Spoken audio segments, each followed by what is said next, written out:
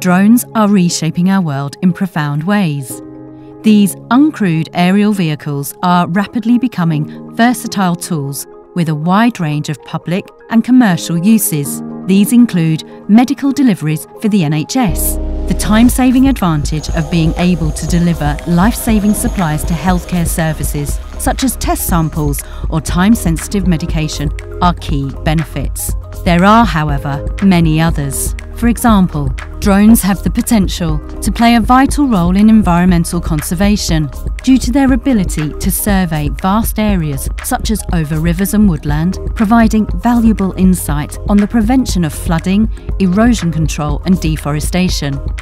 Drones are the perfect tool for performing exterior building inspections, removing the need for costly and time-consuming scaffolding and ensuring safety without putting workers at risk.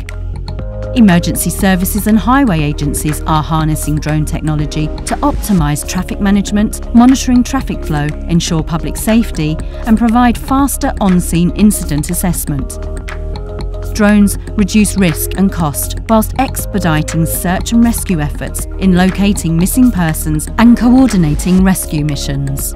A point worth noting about commercial drones is that drones are similar in size to birds and vary from a garden bird to the wingspan of an eagle. Like their size, noise levels vary, but long-distance, fixed-wing drones are virtually silent in flight. However, enabling long-distance operations requires infrastructure. Using masts, Altitude Angel's Arrow network provides a digital detect and avoid solution with a view of all air traffic, enabling connected drones to avoid other aviation.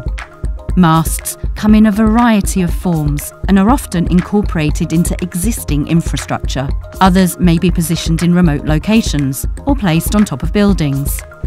As drones and the required infrastructure evolves in parallel, these uncrewed aerial vehicles will play an increasingly significant role. This technology is poised to bring untold benefits to the way we live, work, and interact with our environment.